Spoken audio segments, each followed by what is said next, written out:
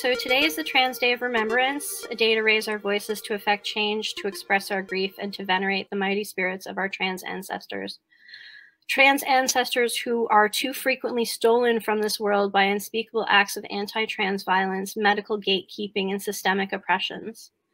Our beloved dead queers deserve better ends, and we must continue to do the work to build a mutual aid network of support and protection for our most vulnerable members. That's beautiful. Thank you so much, Kat.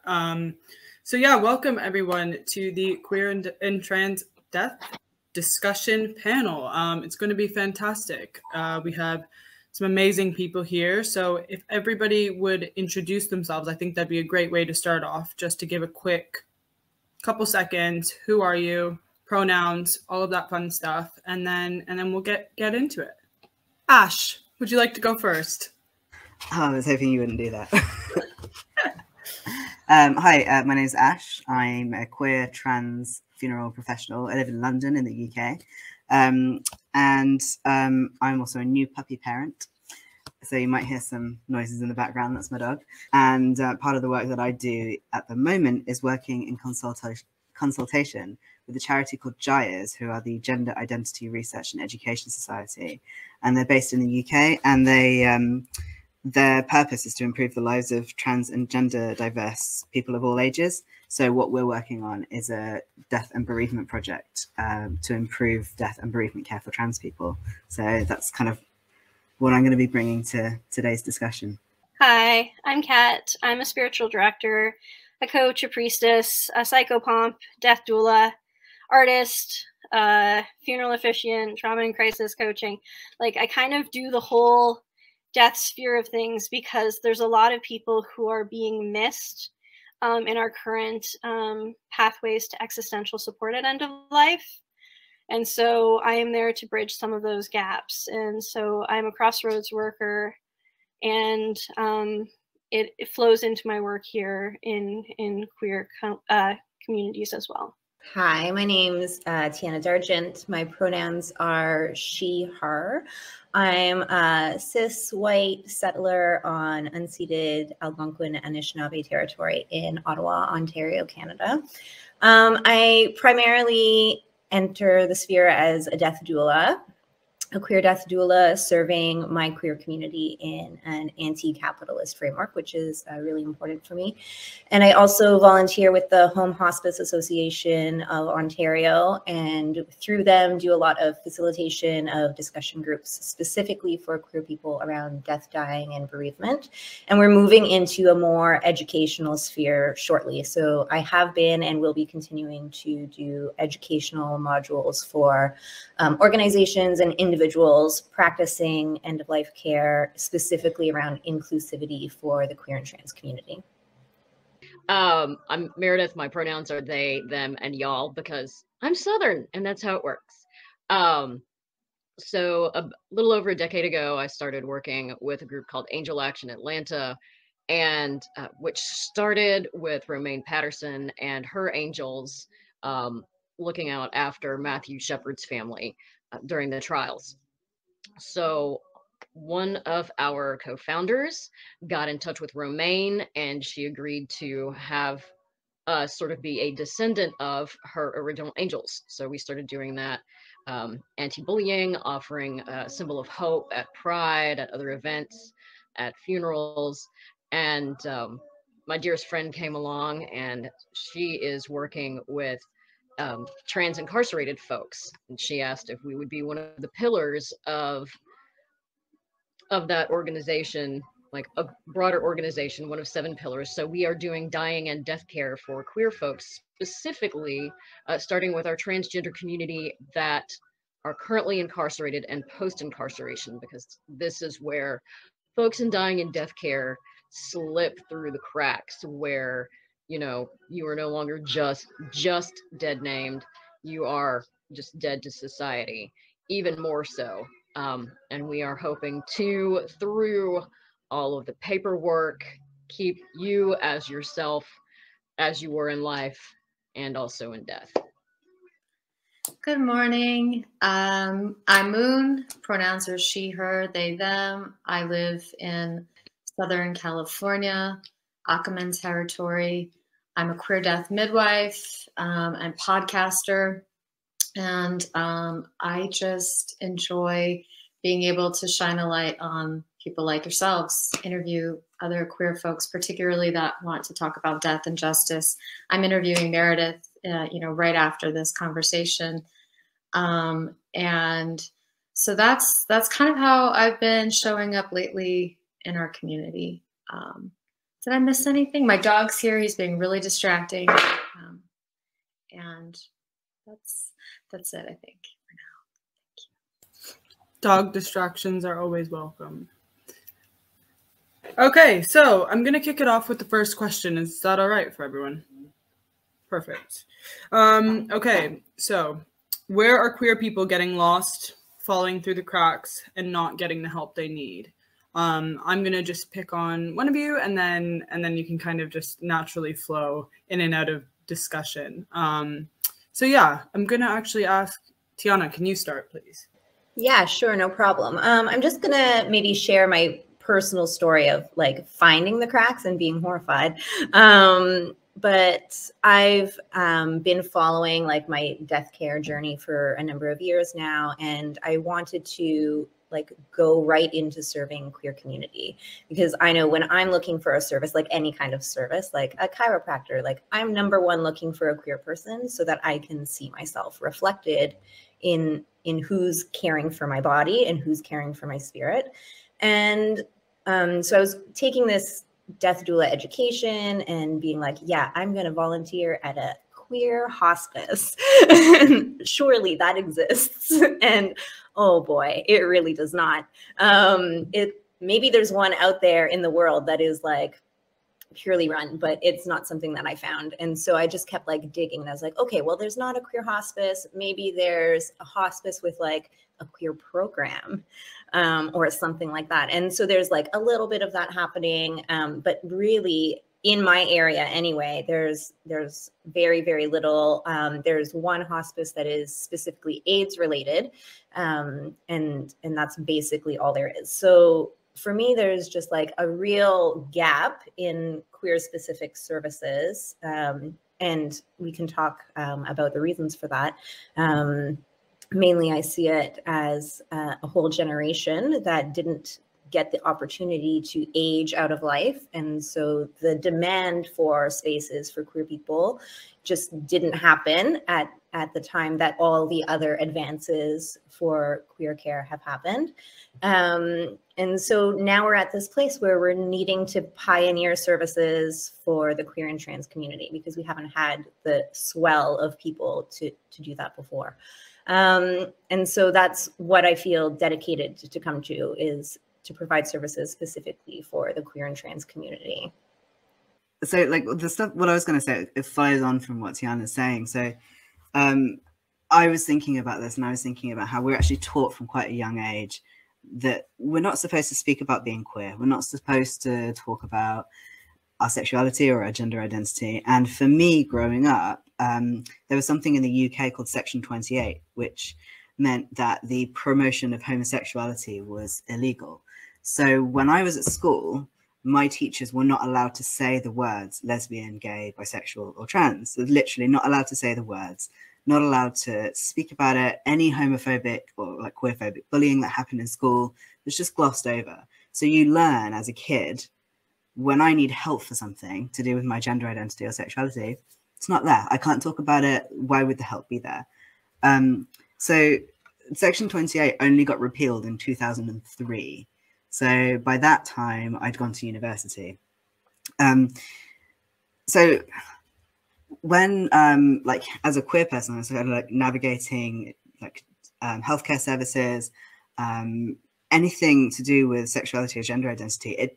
I didn't know that there were queer spaces out there. I didn't know there were charities that were helping.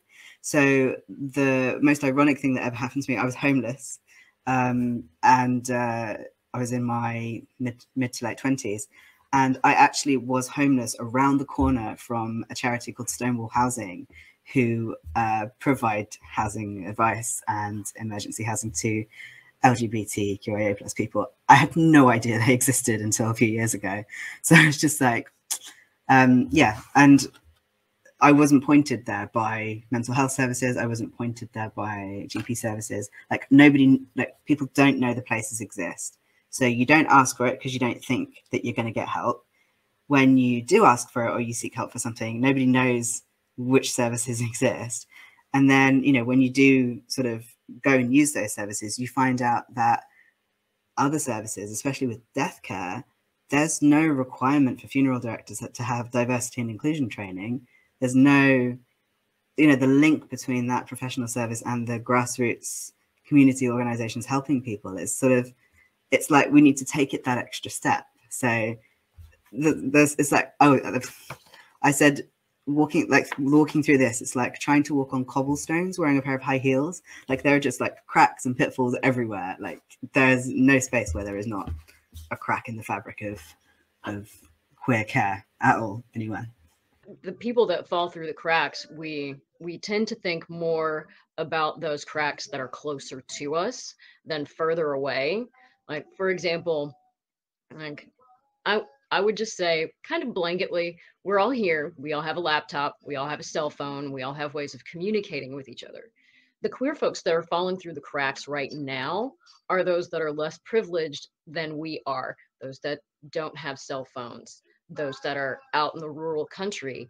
When the 2 trips I made to Kentucky recently, because we had a death in the family, on the way back, I noticed this really large sign coming like out of Kentucky and into Tennessee that was this huge advertisement for PrEP for HIV. And I'm like, whoa, hey, this is the one place that after driving like 6 hours, several interstates, I found one sign in the middle of nowhere, fairly close to a military base, talking about PrEP. Now, what that kind of showed me was the further out you get, the less communication you get, the less direct it is. Those are the people that are going to fall through the cracks more and more. So if they're rural, if they are poor, and specifically the folks that we'll be dealing with, folks that are incarcerated. No one wants to think about a trans sex worker that's incarcerated because that was her job. That's the only job that she could get. And what are the statistics for her to hear about what all of us are trying to do for our community? They've only got a couple of ways of getting that information. And you can get it through either the programs that are already going in for trans folks and go, hey, we're working on dying in death care. We want to help you get ready to die. No, none of us want to think about that, particularly since, again, today is Tidor, and today is the day that we remember the people, you know, our trans and non-binary folks that died by violence. It's a lot of people. This is the most violent year. We're at, what was it, 375 globally, transgender folks. And when I read off the names, one of the names last night in our group, I read the name of a 12-year-old child, a 12-year-old trans child who probably had no information on how to get help. So, you know, if there's a way to reach out, find ways of getting into the cracks, getting through other organizations. You know, we're on this great top tier. And if we can find a way, not just to do things digitally, but we still have to work grassroots, and we cannot forget, like, going out, shaking hands, and meeting people face to face and doing what we have to do. So that's part of the reason we're doing what we're doing. Those that fall through the cracks, getting them their paperwork, their pulse forms, their advanced care directives, living wills, Hopper's affidavit if you need to change your name and can't afford it, and you need to change your gender marker and can't afford it. So it's all of these things that how we're going to try to help people have a good death and die the way they want to.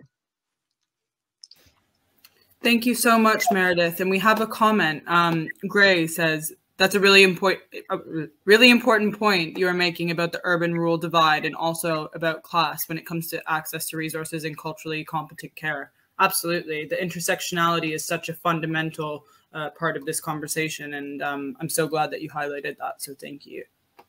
If I could just say that, just to tag on to that, because I'm from a rural part of America, over on the East Coast, definitely one of my passions is advocacy for domestic violence. I, lived through that. And it's also part of the reason why I became a death midwife, because my former partner died by suicide. But that experience taught me so much about, for instance, how to navigate the police. And they misgendered her while they were also telling me that she was dead. I had a restraining order. I had all these things that were happening. And besides my current partner, because, we're lesbians, so I was already repartnered. It's very complicated, but it was very scary and eye-opening that, when you're dealing with systems, they don't value you. They were like, well, basically she was an addict. She was abusive, because I'm telling them, I had a restraining order, and she was, a queer person. Like, what do we care? Like, it's your problem now. So one of my passions since I've moved to California is advocacy for survivors of domestic violence, but also just like talking to people about destigmatizing things like that sort of, are really destructive in our communities, like addiction, like, being houseless, like you were saying, Ash, not having the resources, just because we're queer. And also just, I think that's it. That's what I want to say.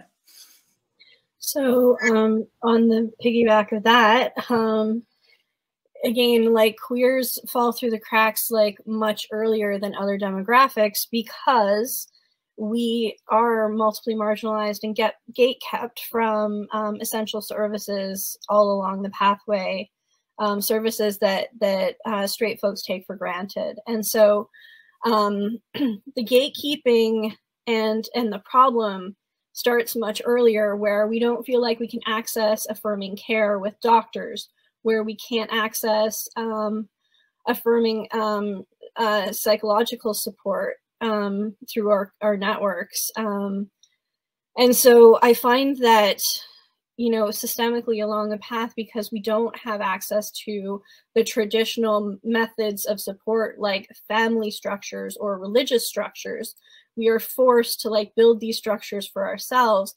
But if you are facing systemic oppression, building anything for yourself is really hard. And so like the concept of like mutual aid networks becomes essential if we want to start talking about queers having good deaths as opposed to like violent deaths or tragic deaths, or ostracized deaths, like, or being forced back into the closet at end of life care, because of course there are no queer people who are, of a certain age. Like, it's just ridiculous how many things that we are not even assumed to be in the room for these conversations. And so I feel like a lot of the problems that we face at end of life are actually structurally imposed and gate kept from us. And only by having discussions like this, where we start talking about how to build these mutual support networks, are we going to start making some traction and making that part better for all queer deaths across the board, making sure that we have longer lives, better outcomes, better affirming care when it comes to aging in place solutions and home hospice care and mutual aid aging in place networks. Thank you so much, Kat. I think that's a perfect segue kind of into the next question, which is, how will queer dying in death care revolutionize how we handle death as a society? And will the changes we make, who will they benefit? And I'm going to pick Kat. Cool, because I was ready to talk. So this is the thing. Queers have always sort of been on the cutting edge of revolution. And we've needed to be, because like I said, there isn't structures built for us. And so we need to always be constantly thinking outside of the box for, you know, how we're going to make our livelihoods, make our community safe, make our community sustainable and survivable.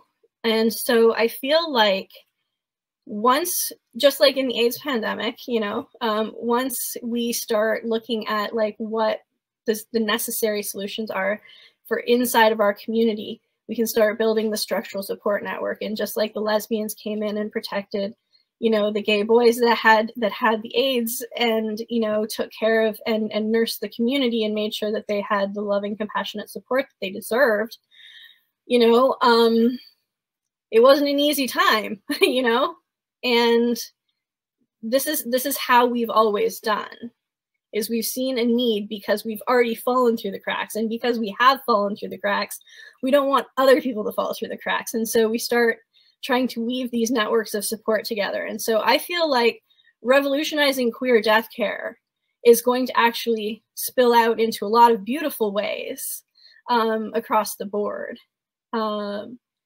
Just because we can see that the points that the system is currently failing us, and therefore we can create solutions that will serve the greater public overall. It's really interesting that you mentioned the AIDS pandemic, Kat, because one of the things that I was talking to a funeral celebrant about at a conference that I spoke at previously. And they were talking about how during the AIDS pandemic, the kinds of funerals that people were having were very different from what had happened before, because you had like the family of origin were not necessarily at the center of it. It was the chosen family, the friends around that person. And because people knew that they were likely to die or had so many friends that were ill and dying, they were thinking about how to say goodbye. And that's kind of like the sort of beginning point for more personalized funerals, people making those decisions, saying, maybe I don't want it in a church. Maybe I don't want, you know, just sort of like a traditional like Church of England funeral. Maybe I don't want this. Maybe I want something different, something that we've created for ourselves. So I think that, you know, the rest of society have already benefited from the kind of the revolutionization that's already happened. So, and we found that as well in the COVID pandemic, with people having to do funerals online and things like that. And I very much felt that, you know, queer people have been kind of doing this all along, finding their spaces, finding ways to connect to each other using technology. But like you say, Meredith, people who don't have access to technology do fall through those cracks. Yeah, it's just, yeah, I do have other stuff to say, but I can't remember what it was. So I'm going to mute myself and pass the candle. One thing that's been coming up for me a lot lately is when we're talking about like a specific thing that might benefit the greater population that comes from the queer community. When I'm thinking about support in the death, dying, and end of life process for like extended networks of care and like chosen family and all this, and how it has a mirror to me for any kind of family structure that's outside of the nuclear family. So here in a hospital kind of setting, you can have a visitor that's your parent or your spouse or your child, and that's about it. But that's like, even outside of the queer community, that leaves out so many family structures that include like people with lots of aunts and uncles and all kinds of extended family that just isn't supported in this model. And because we really focus on like heteronormativity and nuclear family as like the primary thing. And so like anything that will uplift the most marginalized always uplifts everyone else as well. And so that's just like one example of where I can see some change happening in some places and where we could have a little bit more. So there was a quote as I was flipping through socials earlier, and I'm not sure to whom it's actually attributed. The picture was of Tupac, but it could have, you know, been anyone else. Not sure. They didn't really cite it. And it said, at the end of your life, 6 to 8 people uplift your coffin? What would have happened if those 6 to 8 people uplifted you in life? Now, the interesting thing I thought about that was I didn't think about our immediate family. I thought more of our queer family, like, but our queer family is usually much bigger than 6 to 8 people that are going to lift up that coffin. I'm telling you right now, that's like too small. And the times, you know, that we could, for example, when we had my Da's celebration of life ceremony, only a handful of us were allowed in the little chapel at the VA, but then we could have had up to 150 people go by the gravesite, you know, where we had his urn buried. I'm like, okay, that's great, but my father, not that many people. He just wanted, you know, we need to have, I think, more options. And because queer folks and folks of color have had to find alternatives to, you know, for having like a larger family, for, you know, having a non-traditional family, you know, we're talking about like adoptions and stepkids. And then, you know, in the queer community, we have houses. We adopt each other. You know, it's like, oh, these are my, you know, for me, these are my burlesque children. It goes down to great grand gays. You know, I would love for like all of the kids in the great grand gays to show up, but like that's always kind of hard in these settings. And I think that with COVID and with finding alternative ways, like we're trying to find, because we have financial issues, we're also trying to find less expensive ways for, you know, our end of life care. So what are we ending up getting? Well, we're getting natural burials. We're getting, you know, though these are kind of expensive at the moment, recompose, aquamation. I mean, you can get your ashes put in a reef down in Florida to build up the wildlife. I mean, you know, we're finding all of these amazing things. And then, you know, we're able to tell the cis folks about it. It's like, oh, hey, guess what I found today? Oh, wait a minute. You found what? You know, I don't have to be cremated. You know, I don't have to, you know, get embalmed and then, you know, 6 feet down and in concrete. And no, you don't have to do any of that. Not if you don't want to. And because we have to find inventive ways of doing things, we're running and seeking them out. But the challenge, like we've all talked about, is how to get that to people who are less fortunate, don't have the communication, you know, like, and then all the rules and regulations that go with that. For example, here in Georgia, you can have a natural burial, have everything in home, but the one thing that you have to call the funeral home for is to transport the body. Have to, by law. In theory, I could have taken my friend Janine's body in my little tiny SUV and hauled her up with her dearest up to the natural burial ground.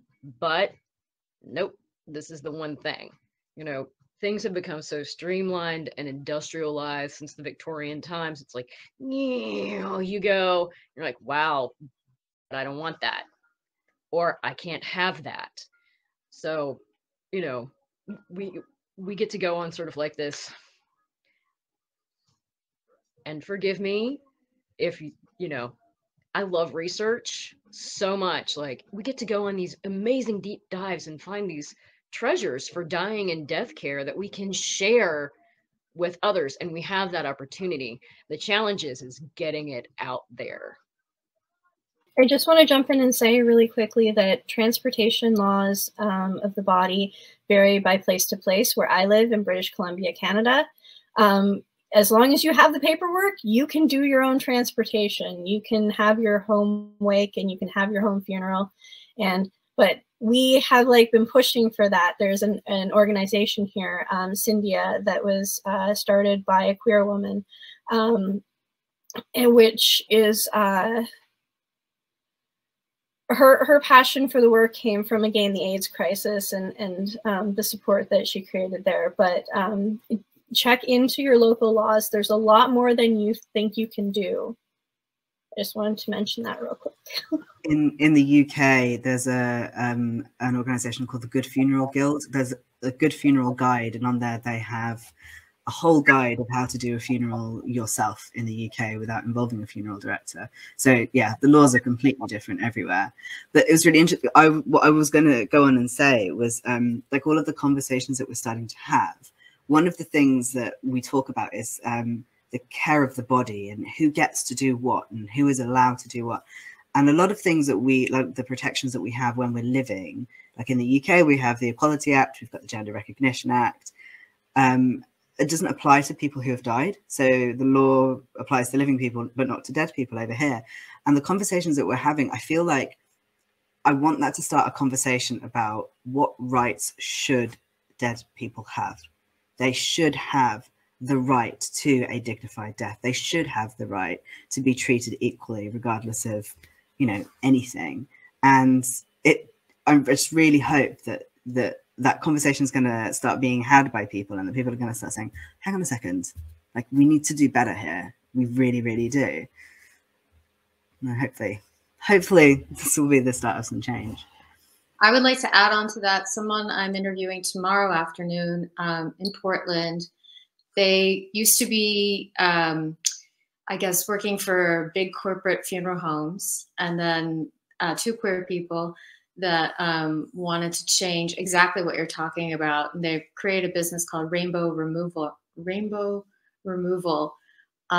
because what they were experiencing by going to crime scenes and just regular good old-fashioned death scenes, bodies being disrespected by the police or whoever is there called there first. And kind of like what I think someone was saying earlier, I think it was you, Meredith, that you can't just take the body. And so like if there's an overdose situation, the police are called. They're kind of like trying to create this radical little team of, you could call them first, you know, and they would show up and they would advocate for the body. They would advocate for whoever is in the situation. And here in the States, you know, it varies. Like Portland, Oregon, it makes a lot of sense that this would be like, you know, the first state that would be able to make that happen. But I just think it's such a cool idea. And just wanted to share that they'll be talking about tomorrow with me. Can you share your thoughts on the concept of ecosystems and mutual aid? The idea that excluded people create services for themselves because they have to. Please elaborate. Meredith, I'm going to pick you. So, you know, you're right.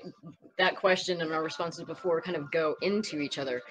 Our main challenge in creating mutual aid and getting to each other is finding each other. And that goes back to what Ash said at the very top of our panel here, is that we've been told for so long in this, you know, generation, shh, shh, shh. And as that trickles down the line, we're able to, at this point, what hell, I came out like 4 years ago at 47. Really? You know, still not totally out. But the thing is that, you know, as it trickles down into people who have less, they're not as able to come out. So it's, you know, you get these situations like, I don't know, like I had in high school with my best friend, Sean. Sean wasn't out as anything, but you know, sometimes you have that radar as queer folks. You're like, hey, I think we should hang out. Let's hang out. And this is how we end up connecting. It's like, you're different. Yes, you're different too. And then like, yep, the gaydar. So we all have that. We also, I think, tend to have, also for those of us that have had abuse in our lives, we kind of congregate together. It's like, oh, so this has happened to you. Well, yes. So we sort of trauma bond as well. So we find each other, we trauma bond, and then, you know, we're able to kind of like, so, hey, and you come out and they're like, oh, yeah, okay, great. So moving on, and, you know, you get together, but, you know, spreading our information further out, getting that mutual aid to where we need to get it to go, it's really difficult, you know, like for what we're doing with folks that are incarcerated and post-incarceration, they don't necessarily have great contact. And it's not just because of the fact that they are incarcerated, it's also the fact of the system not allowing them to get information.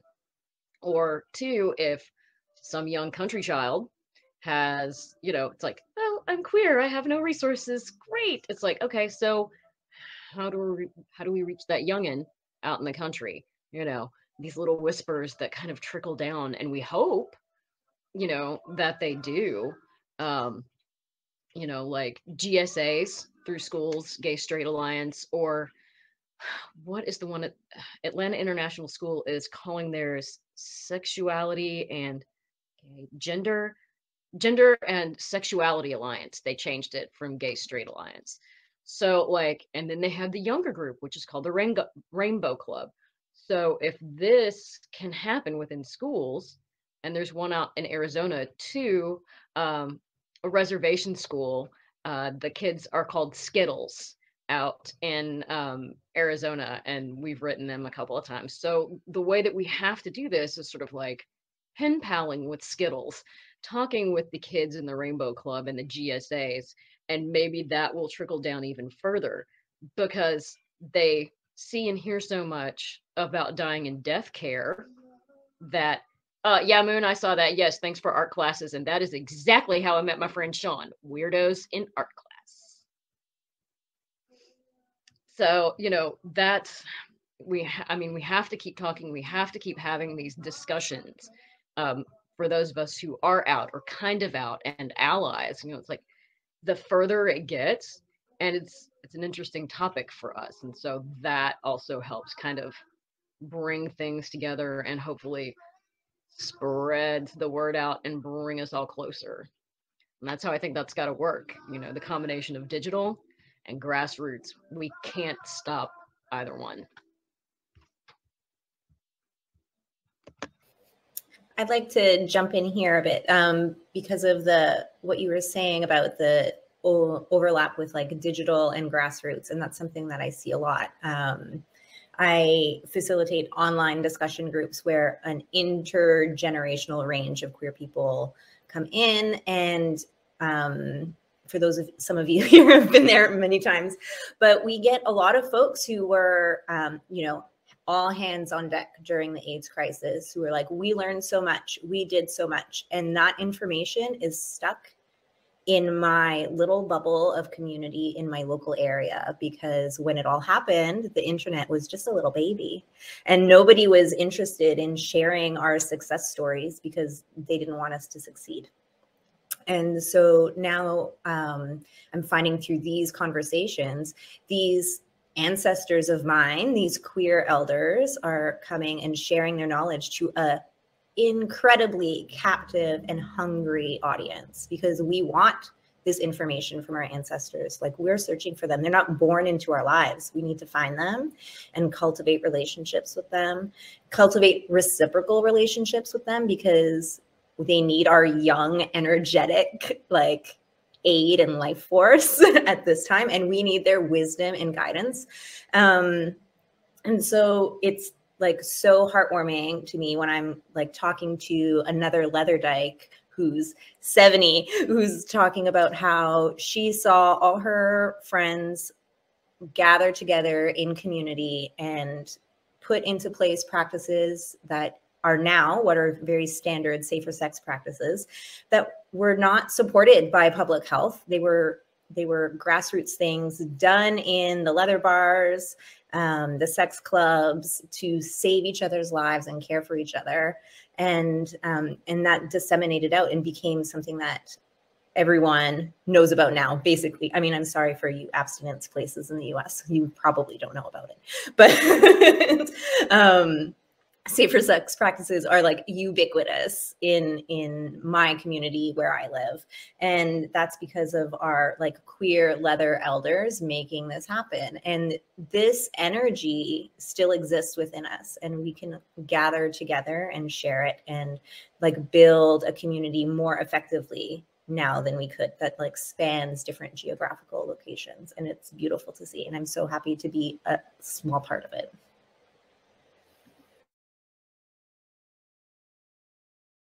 I feel the same. I feel like there's a lot of solutions that we have pioneered. Like I've said earlier, you know, we've had to create these ecosystems for ourselves because none actually existed for us. And so I feel like part of being queer to me is like trying to carve out soft spaces for us to just exist without the sharpness of other people's projections, without the ostracization or without the stigmatization of like who we are as people. And I feel like the ecosystems kind of like go back to that axiom of like water, even though it's like considered to be a soft element, can wear down stone and can find a pathway through anything.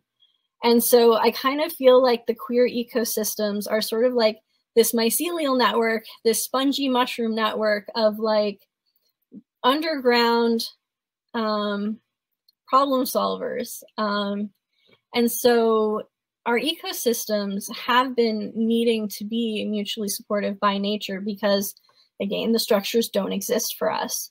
So one of the things that I'm really passionate about is thinking about, because I'm disabled and chronically ill, is thinking about like, how am I going to age? How am I going to age in place? And one of the things that I'm really passionate about is talking about this intergenerational connection, but how we can use it on both ends to support an ecosystem in which the people who are aging can age in place, but we've also got a structure that supports queer youth and who have had to leave home for abusive situations. So what I'm proposing is everybody try to find a way to make this particular thought a reality. Is what if we set up a Golden Girls style aging in place home for queers, right?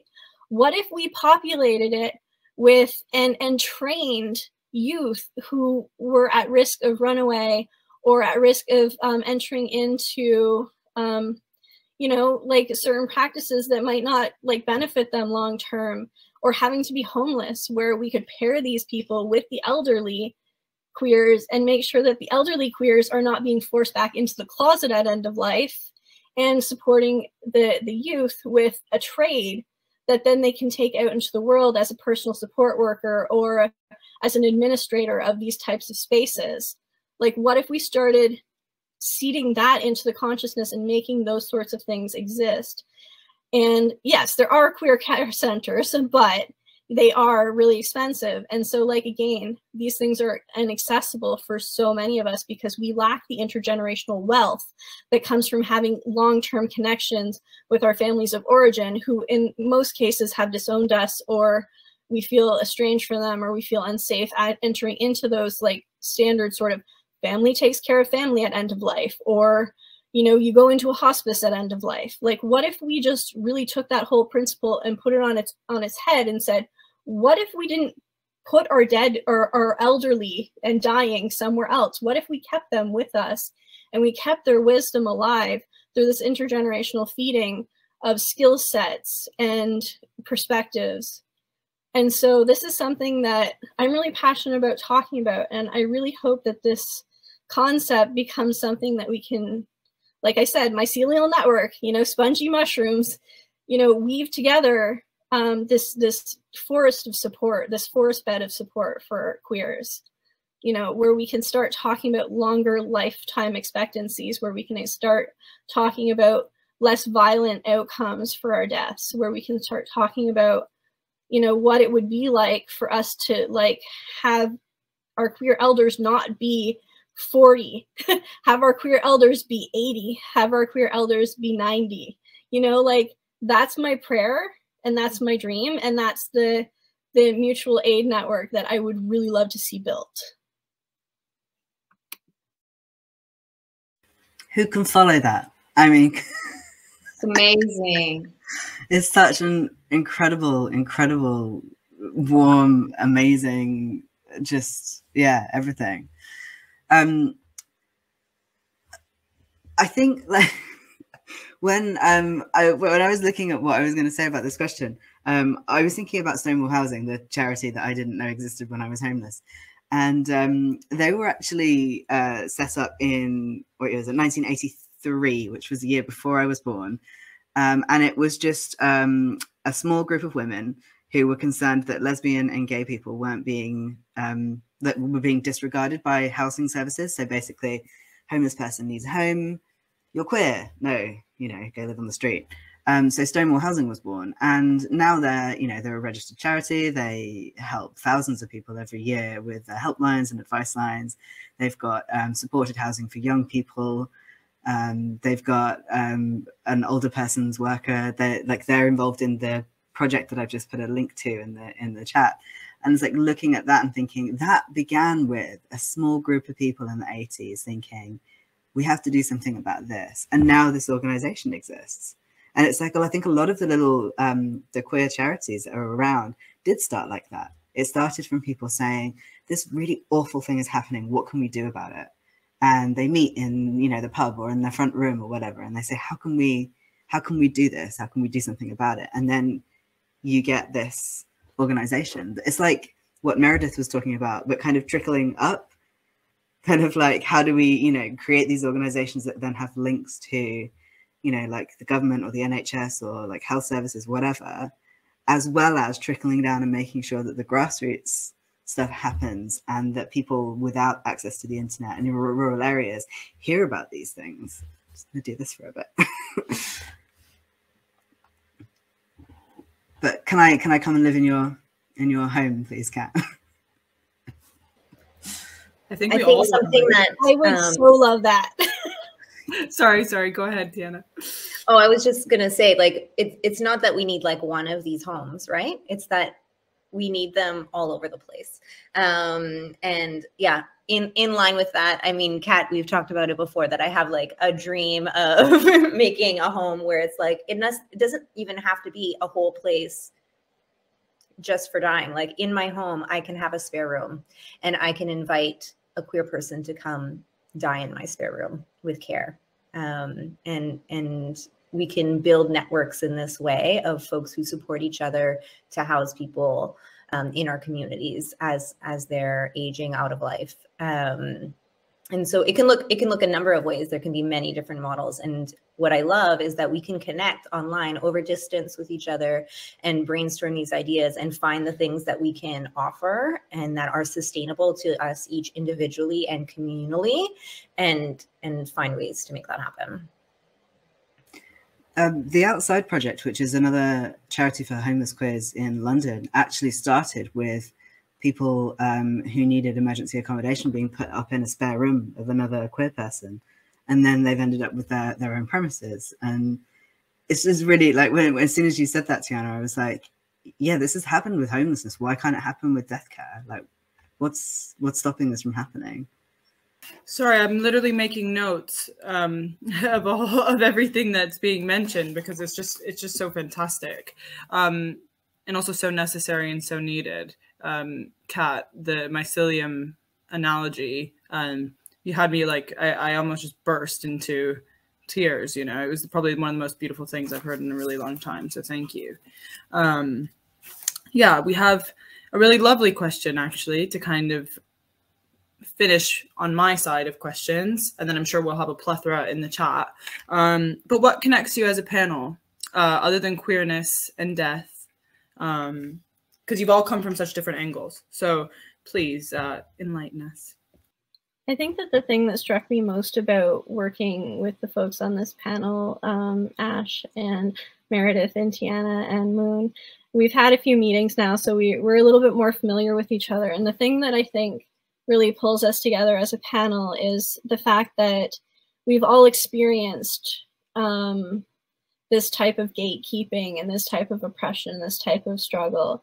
And we are all the type of compassionate people who want to be that mycelium, you know, network, who want to lay down the structural support connections for other people so that they don't fall through the cracks. And so that was the thing that I was struck by personality-wise by everybody here, is that there is a really strong desire to build the solutions that we wish that existed. And so because they don't, we're taking it on, and we're taking it to the next level as much as we can by creating, you know, discussions like this with varied topics, varied opinions on, you know, how we can start making structural changes in different pockets of our communities. And I feel like that's a really beautiful tie for all of us here. I think that like each of us individually, we've already been that soft space, you know, before we started this work. You know, I have this feeling that all of us have had those friends, and even strangers come up to us and go, could I talk to you? Could I tell you the secret? You seem like a safe space. And I think because we've had that sort of mentor parental thing happening most of our lives, we're now finding ways of reaching out with that compassion instead of just having people come to us, you know, and that creates this wonderful kind of loop where it's like, oh, I talked with this person and this person does this thing. Maybe you would like to talk to this person. And now like we've all sort of found each other, and it's like, I may not have the answer to that, but I know this person may. And, you know, we can refer each other back, and we're creating, you know, networks. We're so lucky to be able to do this and to do this work. You know, and we have an innate curiosity about human beings and how we all connect, you know, and it's, I think, connection and what we like to call, well, what my Buddhist studies teacher calls active compassion. It's not resting. We're going out and we are committing crimes of compassion here, people. This is what we're doing. We are committing those crimes along with some shenanigans, because, you know, it is death positive. But that's, I think that's what we've all got in common is this the ability to connect and be compassionate and curious. And fabulous. Also advocates. We're all advocates. So I think we all share that. Just tagging that on there. Be gay, do crime. Yes. I feel like we're. Oh, sorry. I feel like we're because we come to this from different sides. It's like the connection is the differences that we have. So, you know, some of us are more sort of like grassroots level, literally kind of like there holding someone's hand, talking to them in the street. I like to kind of hide behind my computer screen and do some research and, you know, sort of like I want to change the law. I want to change the paperwork, because for me, like the way that I can make logical sense of something like is the way that I can help people. And you can't make change with only one of these things. Like real change all over the world has to happen from all of these different angles. And like, it's like, it always just makes me feel really like warm that what connects us is not necessarily the same thing. It's all of this different stuff. I love that. I'm so glad to like have met all of you as well, because I mean, I know that Meredith and I were put in touch, I think through Poetic Endings, was it? Yes, it was. And yeah, so it's kind of like everybody knows somebody in the queer death world. It's like 2 degrees of separation instead of 6. I think that's what I was feeling too. It's like no one person has to have all the answers, and that's just like so narcissistic and myopic. And we get to come with all of our special interests and passions and skills and make this like beautiful jigsaw puzzle together. And we're we're just a few of the pieces, and maybe like the rest of you watching are a few more pieces. And I love the idea of like, we're talking and you're hearing us, and who are you going to talk to, and who are they going to talk to, and how does this ripple out and circle back and refeed into more energy? And I think that I just have loved talking with you on the panel, and I'm so glad for all the people who are watching us here who are obviously interested and who obviously also want to see change happen. So yeah, that is the end of the questions that were sort of set up, but definitely not the end of this panel, because I think such an important part is to speak to the 30 people that are here with us, and yeah, which is so exciting. And I just want to quickly say thank you so much for allowing me to be a part of this, and I'm so grateful to have met each one of you.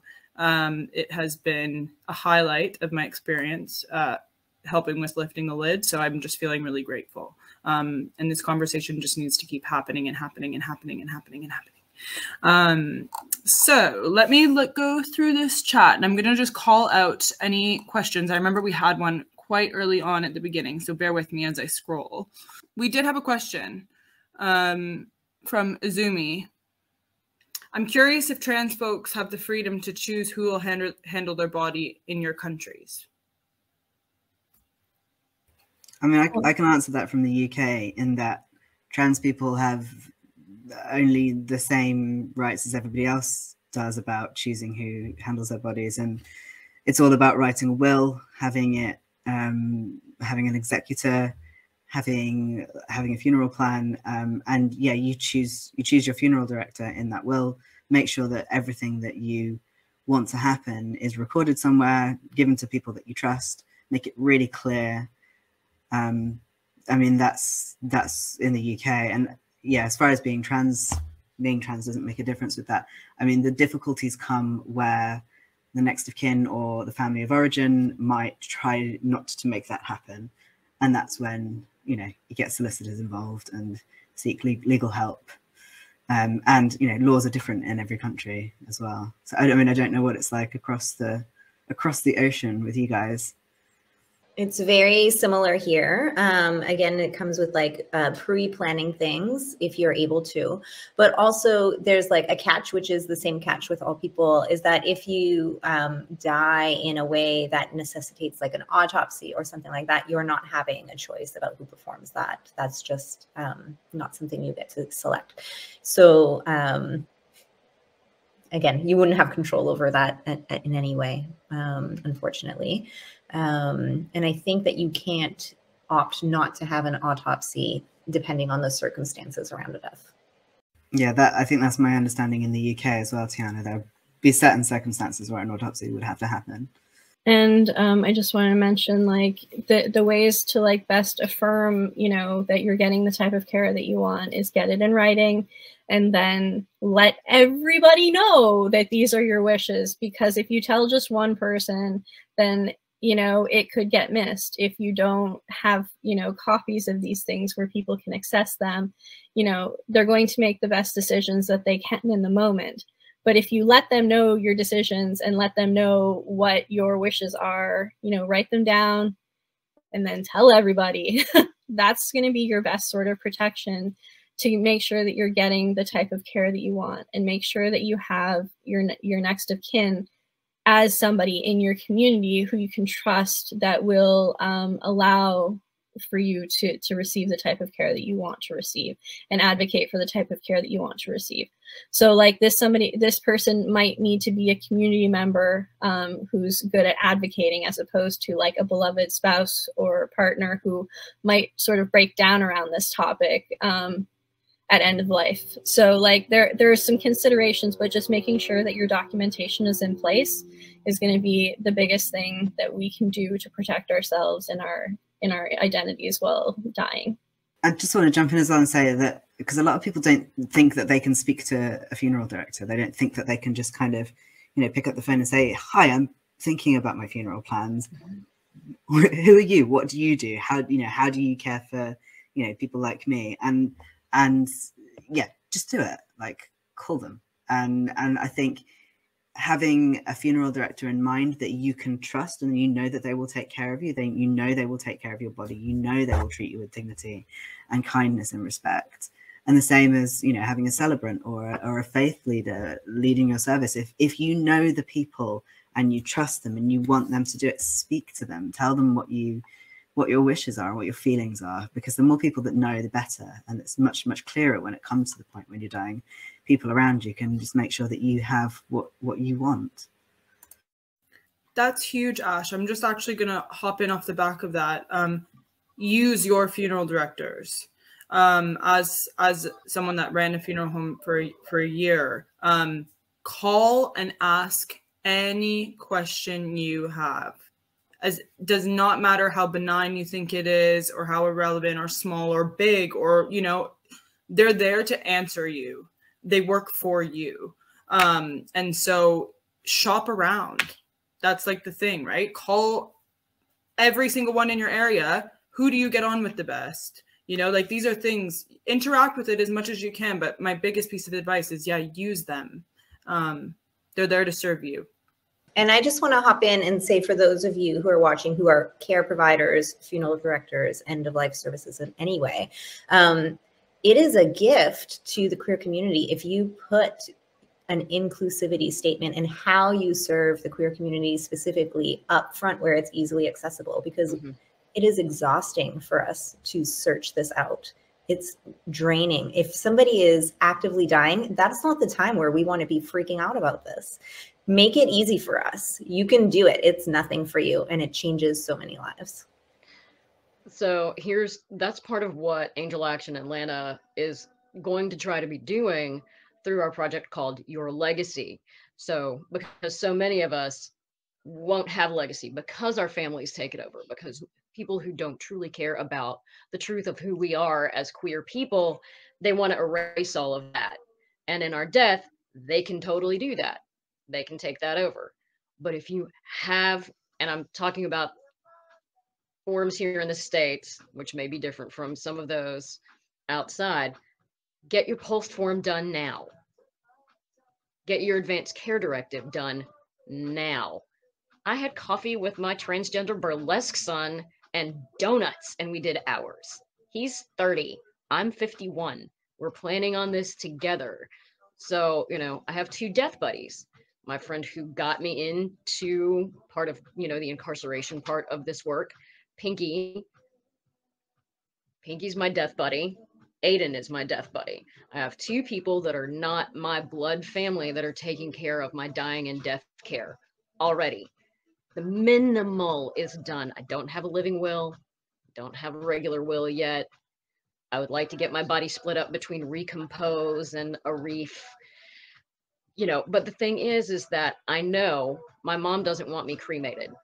I already have, from my grandparents, 2 plots available for me and whoever.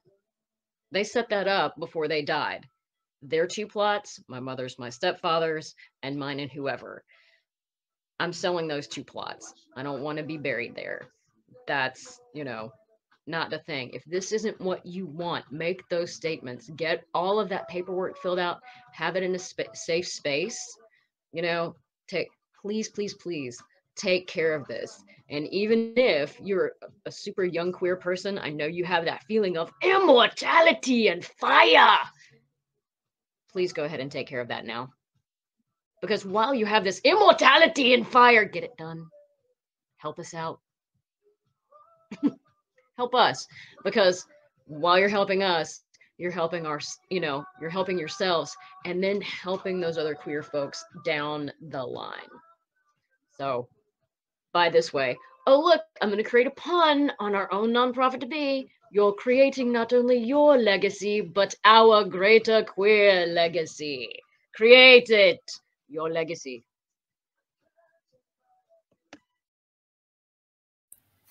Amazing. I'm going to read out a comment from Morgan. I don't think it's so much a question, but just a contribution.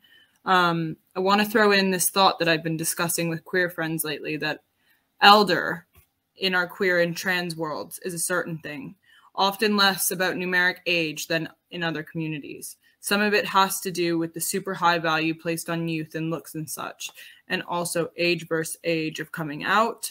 But also I'd say a big part of how contracted our community's generations are is about how much shorter our lives have been and are still expected to be. Yeah, I was talking to a friend of mine the other day, and he's not much older than I am, and he was saying, I'm a queer elder. And I was like, wow, that, yeah, in a few years, I guess I will be too.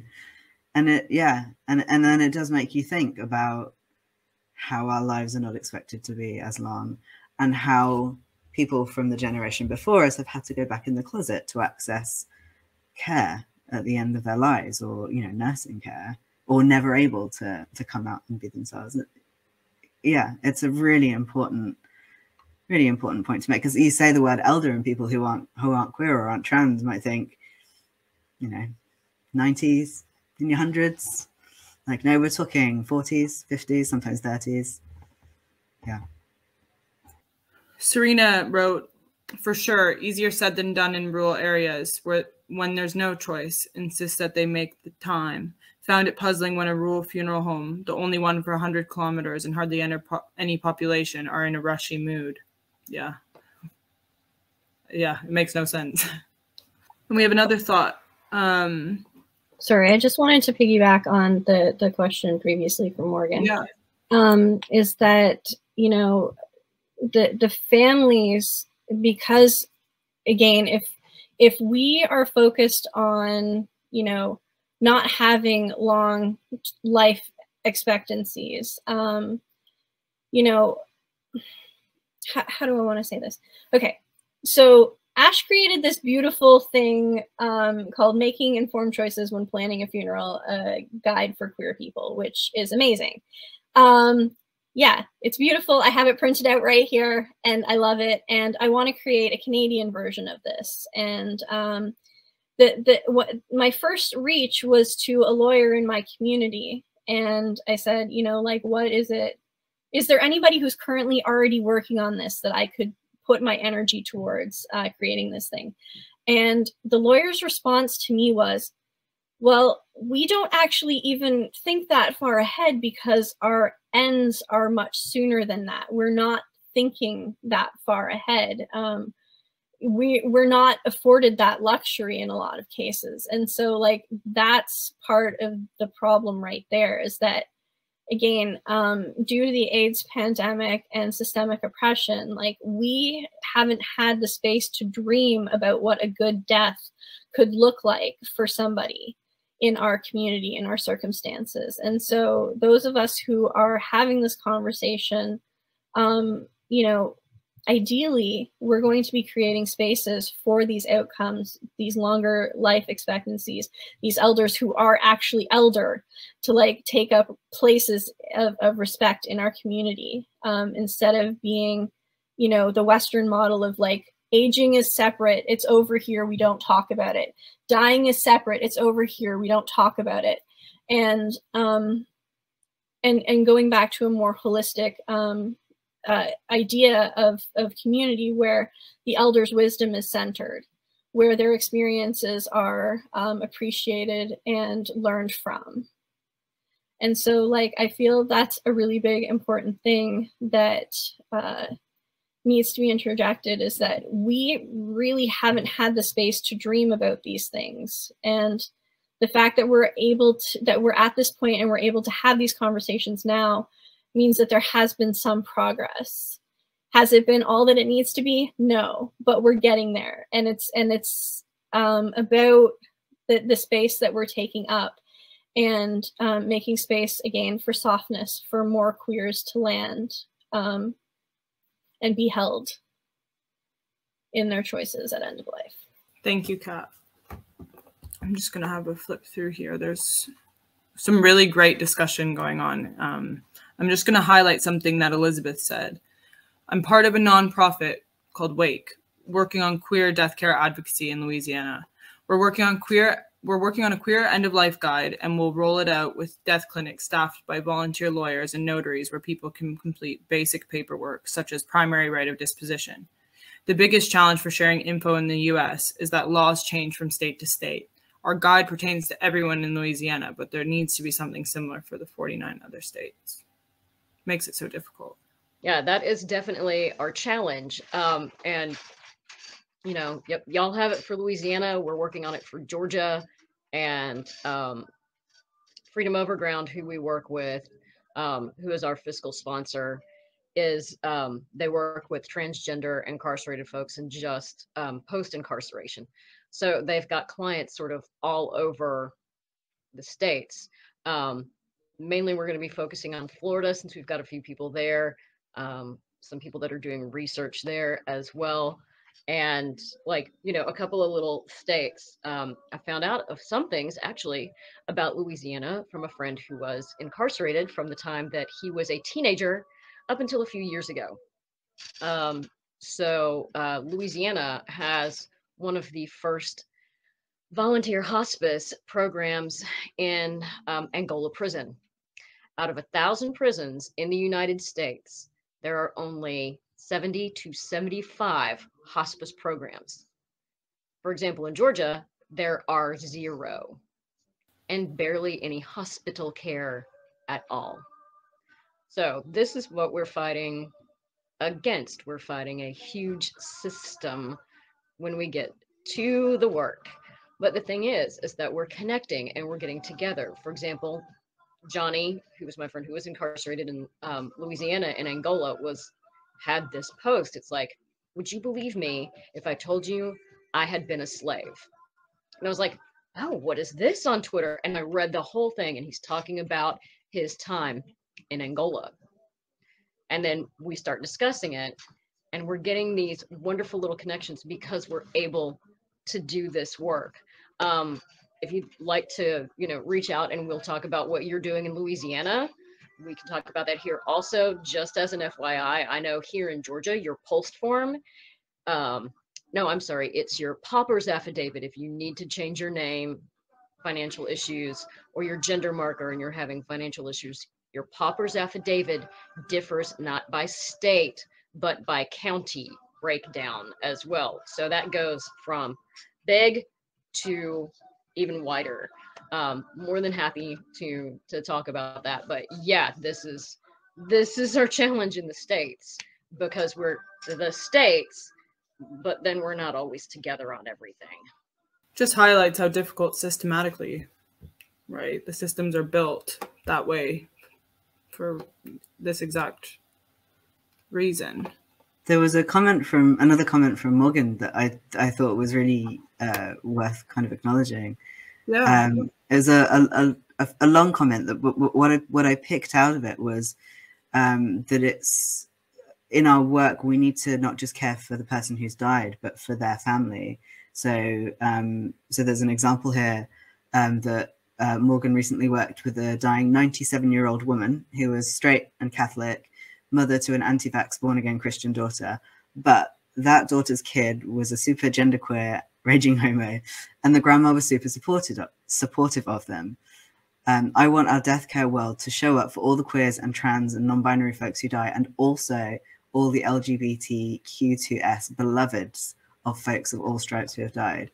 So it's really worth acknowledging that the person who died might be, you know, they could be anyone, but the people that they're in their family, the people close to them, are also queer and also need to be cared for because they're bereaved. And that's a really difficult thing. And all of the stuff that comes up when you are bereaved, like family tensions and past traumas and, you know, all of this stuff, or, you know, kind of going to a funeral when you're in the middle of transitioning and not everybody knows that you're out, and, you know, some people might know you as one person, some people might not, some people might know that you're gay, some people might not, is a really difficult thing to navigate. And I'm really, thank you, Morgan, for pointing that out, because it's something that really needs acknowledging. Definitely. I find that's primarily the source of my in-person support work, is helping the queer community with dealing with the deaths that are happening in their lives, not their own deaths, and being recognized and seen and acknowledged in the spaces that they're going to help usually like blood family members. And so it's like having a buddy there to help them advocate for what they need and to see. So I love seeing that comment. So that, you know, we're all talking about being able to make those connections. So once we're able to be up and running, that's kind of what, with your legacy, what we're hoping to do is have an active list of things that we do as your legacy. Like we help you with the forms, you come into the office, we take care of these things, or we send them with your attorney or your loved ones to your place of incarceration so that you can get all that worked out.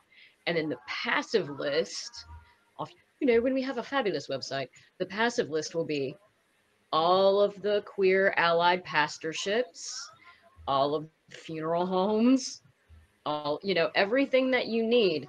Okay, what do you need? Do you need grief counseling? Fantastic. Do you need, you know, do you need a rabbi? Do you need someone from the Church of Satan to do something for you? We have that. Oh, do you need someone Wiccan? We've got you covered. Ooh, that's not true. Out of state, but we can bring them in. Like, you know, you have this huge list of everybody and everything that you need. And then that list can have its own connections. Like, oh, I know someone out of state that can do that for you. So what we're hoping is not just to be just a hub of information, but also to help you and then find ways of like, see, we're all here, we're all connecting. We're connecting across the puddle, we're connecting across the border, we're, you know, everything. We have that fortune. And now that we've got this great fortune, we can reach out further and get these people that have fallen through the cracks, or get to other people that can reach those people that have fallen through the cracks. And that's how we're going to work it. And that's how it's going to happen. So I want to comment on that front. I'm part of something called Queer Death Collective, and it's a fairly new organization that we are death doulas, and like me, Psychopomp, and other people who are doing ancestor veneration, and some people who are working with herbs at end of life, and some of us are creating art as grief work and processing stuff. So we're on Instagram as queer _death_collective. And I also want to just highlight a comment that my beloved left in the chat, which is Eliza wrote, "You're an elder when everyone you knew who was ahead of you is dead," which as a 41-year-old trans woman with a certain experience is the case for me. And that's kind of the thing. It's like elderhood is sort of thrust upon you. It's not necessarily something that you feel qualified to take on. It just means that like you might be 1 or 2 steps ahead of somebody, and that's enough to bring them 1 or 2 steps ahead, you know, like, and sometimes that's the small steps that we can make that stretch our capacity for growth. So, you know, in understanding that we have this access to not just our biological ancestors, but our queer ancestors as well, to draw strength from, to draw encouragement from, to draw inspiration from, is really important, especially as we start aging and start considering what our legacy looks like. Thank you, Kat. Are there any other questions that people have? Yeah, if you do, please just drop them into the chat. Or if there's anything from any of the panelists that just it's on your mind, yeah, jump in. I just wanted to not plug the guide I wrote, but kind of plug the guide I wrote. I've got a there's a little booth, and it's a free PDF. So it's that should be the picture that you see when you look for it in the I think it's in the expo section of of the what's it called? But in the back of the guide, there's a bunch of links to support services and places in the UK where you can get information about planning for your funeral, like information about the law, stuff like that. And I think like because the nature of this conversation is, you know, we're talking about death, we're talking about ourselves and how we've come to this work from these really kind of difficult experiences that we've had.